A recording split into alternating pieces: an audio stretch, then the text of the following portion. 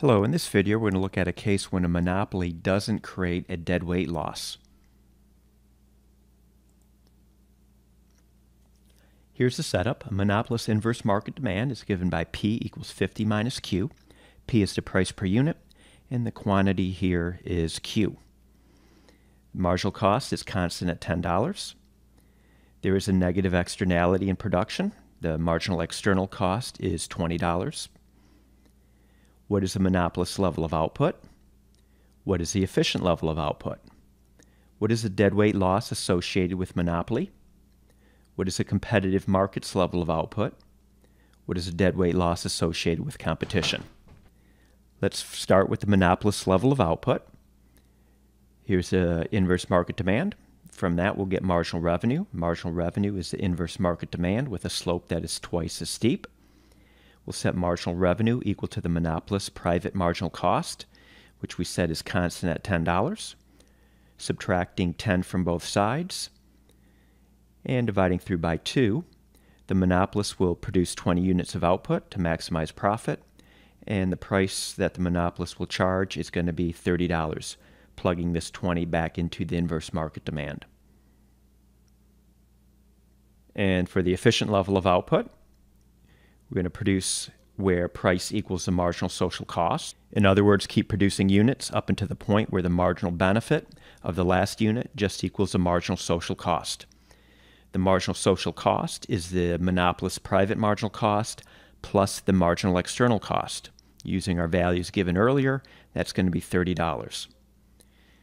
So the price inverse market demand, or the price equation, is 50 minus Q, setting that equal to $30.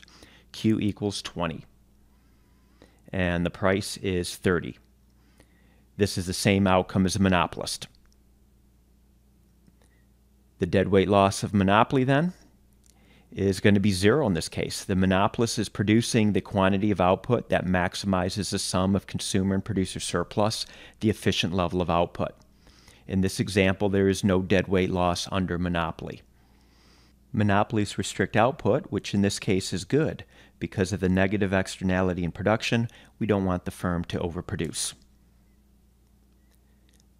Let's look at the deadweight loss under perfect competition. The competitive output occurs where price equals marginal cost. The price equation, set it equal to marginal cost of 10. Solve for Q, we get 40. Add a price here, which equals marginal cost of $10. And the deadweight loss we're going to see with the help of a graph. It's going to be over here. So first, let's recap. We found the monopoly outcome where marginal revenue equals marginal cost. That occurred at 20 units of output. And then the monopolist asked, well, what's the highest price per unit I can get to sell all 20 units? So we walk up to the demand curve and come across, and that's $30. So that's the monopoly outcome. Price of 30 and a quantity of 20. The efficient outcome is where price equals marginal social cost. So marginal social cost is just the marginal cost plus the $20 of external cost, so that's $30. So where does the marginal social cost intersect demand? That also happens to be at 20 units, which is the efficient level of output.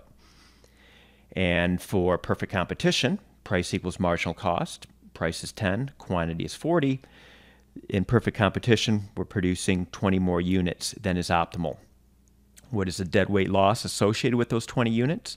It's going to be given by this triangle here between the height of the marginal social cost curve and the demand curve. So this triangle right here.